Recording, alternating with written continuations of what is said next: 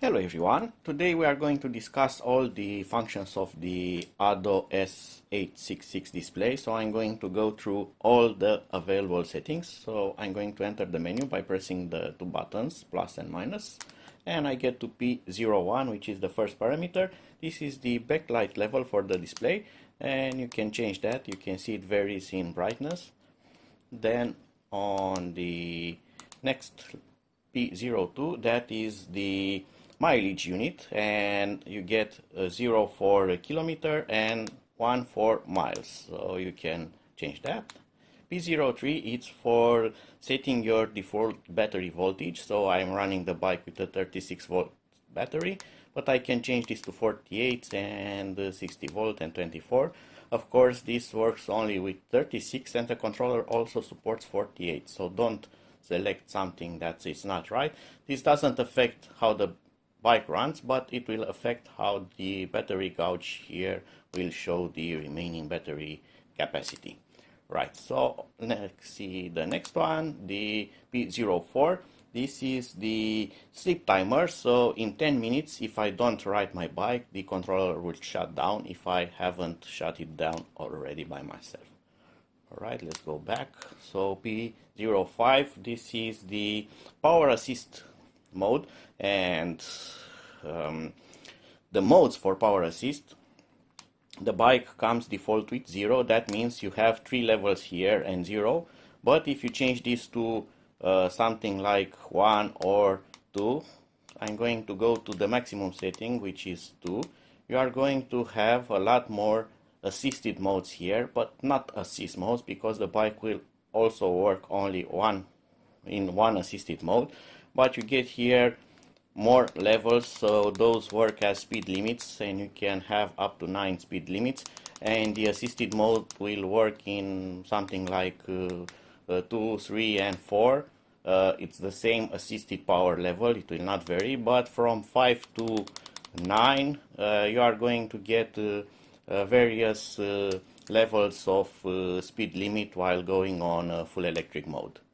Let's go back to the settings. I'm going to put this back to 0 because I don't want so many modes that do the same thing. So P06, this is the wheel diameter, which is 20 inch, and you can finally adjust that, but it's very well adjusted. It's almost the same with the GPS. P07 is for number of speed magnets for the motor.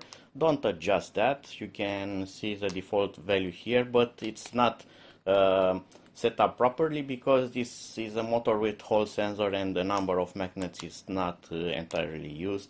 That is mostly for reporting the correct speed to the controller. Then P08, you already know this if you have seen my previous video. This is for unlocking the speed limit. It's now set at 100 kilometers per hour. The bike definitely will not do that speed, but will go faster than 25 kilometers when you are on full electric mode. The next one is P09. This is the zero start or non-zero start setting. When it's 0 here, you can start the bike with the electric throttle from standstill. If it's set to 1, then you have to pedal and get some speed first, and only then the accelerator will become available to start the motor. And then you have P10. This is for setting up the drive mode. So on 0 it's only assisted mode, on 1 it's only electric drive, and on 2 it's combined, so you have assisted mode and electric drive. Actually on this bike this setting doesn't work properly, so on 1 I should have only assisted mode, on 2 only electric mode by the throttle, and on 2 I should have them combined. Sorry, 0 for 0 for assisted, 1 for full electric, and 2 for combined. On this bike it doesn't matter how you choose them, it will affect nothing, but you can disable the throttle, enable that from another setting. The next one is P11, and this is the sensitivity for the assist system. So it has 1 for almost no delay and up to 24 levels of delay. This is how fast the bike will pick up the pedaling of your crank, and if it's at 1 it will start the motor right away. If it's at 24 it will wait, and you are going to pedal, and then it will actually start the motor. This is very useful if you want to save power. You can set that to the highest delay, and then on assisted mode you are going to pedal, put the effort when starting the bike, and then the bike will run on electric and help you. Then you have P12, and this is the power of the acceleration in electric mode. So if you are at 0 here, you won't get any kind of electric acceleration, so this is used for disabling the throttle. And then you have slow start, medium start, and so on until the 5th level, which is the maximum, and this will give you the full power of the controller. Then on P13 you get the magnetic steel type. This is a setting that you should not modify. This is for the assisted sensor type, so that should remain as it is. If it works properly, don't adjust it. On P14 we get the amp current limit. This doesn't kind of work with this controller, so the controller has 15 amps. You set here 15 amps. Theoretically you should be able to decrease the power and not go over the maximum power of the controller, and that should kind of limit the overall power of the bike. On 15 you get the low voltage level, so you program the controller when the battery is at 29 volts, it should shut down so it doesn't over discharge the battery, and that's the default setting. You can increase that a bit so the bike will stop faster. This should also show you earlier that the battery is over when you increase the limit, and that should reduce the wear on the battery. On P16 you get the ADO, and you can reset the setting here if you want to, in case you replace the battery, the motor, and or you take this controller and put it on a new bike, you can reset the overall odometer. Then on 17 you have the cruise control option, and you can enable or disable it. Sadly on this bike I haven't managed to make it work. Even if it's enabled, the bike comes with it disabled, but holding the throttle constantly it will not engage cruise control. I'm still going to try some other things, but there's a big chance that this doesn't work on this controller.